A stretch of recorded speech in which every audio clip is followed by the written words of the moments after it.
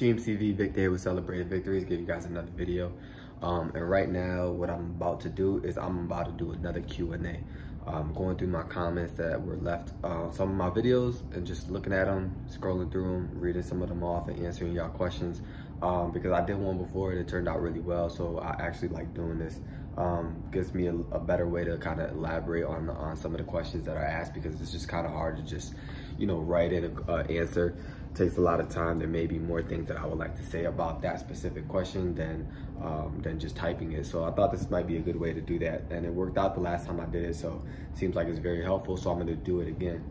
Before I start though, if you're new to the channel, check out this video, check out another video, and if you're finding good quality content, be sure to hit the subscription button. If you're someone that has already subscribed, thank you for all the love and support. Keep doing what y'all doing, and let's get started. So question one, do you normally sign a 5-year contract? What happens if it's not performing well after the first 3 months? Do you have to leave it for the rest of the contract? So that's a great question. I have never signed a 5-year contract with anything, whether it's putting an ATM into a location, whether it's with a processing company, internet modem company. I mean, I don't think I've ever signed a 5-year contract with anybody with anything in my life. So I wouldn't do that. Okay, there's definitely more options. I would continue looking for, different options as far as like, if you're looking for something like processing, I'm not really sure. It just says, do you normally sign a 5-year contract? If you're looking more in like a processing company, ISO, or anything like that, then there's definitely some out there that do month to month. There's some that do a year. There's some that do 2 years, 3 years, 5 years is a really long time. So I would just kind of look into that a little bit more. And then if the ATM isn't performing well in a specific business, I move it. Okay, I move it whenever I want, to be honest. But I do give like a trial period for the actual business that I'm putting the ATM in there. I give them a 3-month window in the beginning when I first put the ATM, up until that 3-month mark, to decide if they want to take it out, or if they're not digging it, or if they're just like, you know what, you suck at performing and filling it up, then they have that opportunity to take it out. After that, the year, it's like a successive year contract where it will renew at the end of the year automatically, unless they give like a written notice saying that, hey, I don't want this ATM no longer in here, I don't want this ATM in here anymore. So that's what that looks like. I hope that answers your question. Question, how will my ATM machine link up with my bank account to receive the recycled money and surcharge money? Will I have to provide bank information to the ATM vendor? Or yeah, so like that's a good question. That's gonna be your processing company. So pretty much what will happen is when you give them that information, as far as like your you'll tend to have to give them like your driver's license. Bless you. You'll tend to have to give them your driver's license. You'll give them usually they'll ask for like a voided check, or a bank letter from your bank stating that this bank account is yours. This is what kind of bank account? It's a business bank account. Things like that. That way they can kind of merge all that stuff together, and then when an ATM transaction does occur at your actual ATM, you're getting that money back into your account, the recycled money that you put in yourself, in order to give the people the service that they're looking for. All right, so good question. How do you know how much to pay the business owner at the end of each month? That's just going to be negotiable when I do decide to put an ATM into an actual location. I determine how much I'm going to actually give them per transaction. You can do percent. There's tons of different ways. Some people, add to it gradually depending on the number of transactions that's occurring.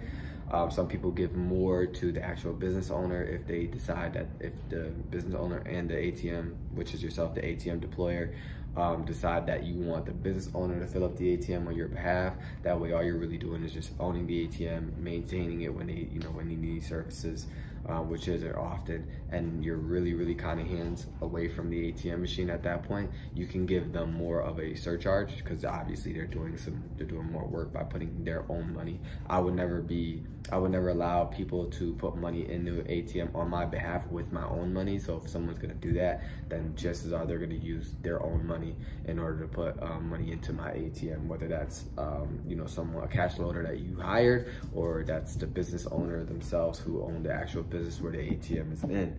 So I hope that makes sense. I hope that answers your question.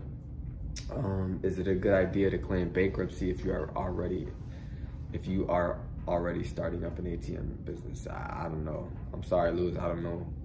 I don't understand that question. I don't know anything about bankruptcy. I never filed for bankruptcy. I have no clue. I'm not going to tell you. I'm not going to sit here and act like I do know what you're talking about or what that question entails. So I'm sorry, man. I couldn't help you out there. How can I get a license? How much money to show for license?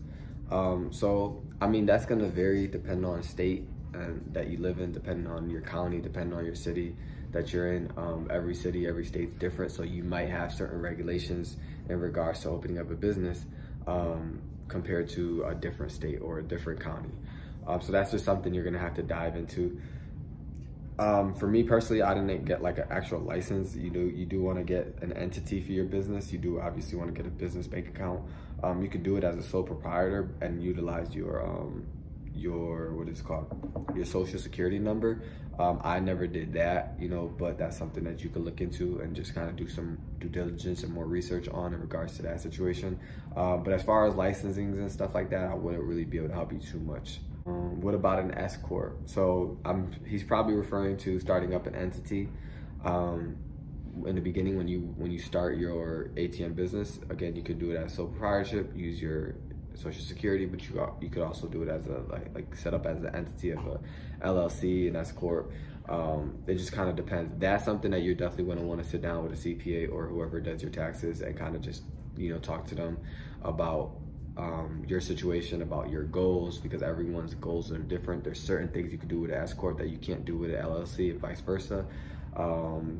Tax stuff is completely different.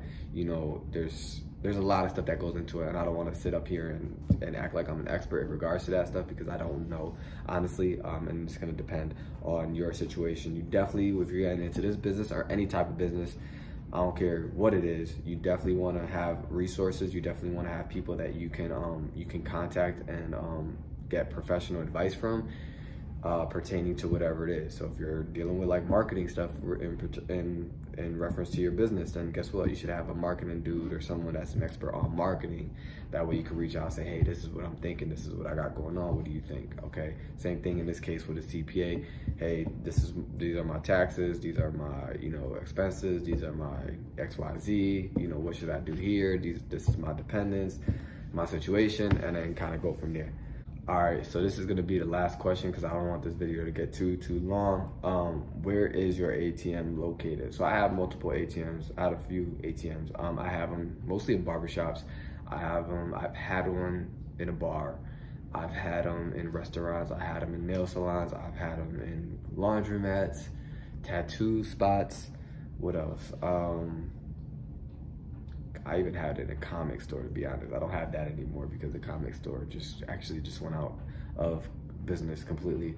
So I don't have it in there anymore, but I have them in different locations, man. And when you do decide where you're gonna put it, you just wanna, again, talk to the business owner, find out some more information in regards to how many people are going into that business, how many people use card, how many people use cash, are they cash only, what are their hours of operations, are they open every single day of the week, are they closed one day or 2 days a week, things like that are questions that you want to ask and you want to understand, because when you're making that decision on whether or not you should put an ATM in there, you want to kind of like, how do I say it? You want to make sure you're not wasting time by putting an ATM somewhere that you just absolutely know is not going to do well, and then you put it in there and then you're dealing with all that stuff, bolting it down and transporting it, everything else that comes with it.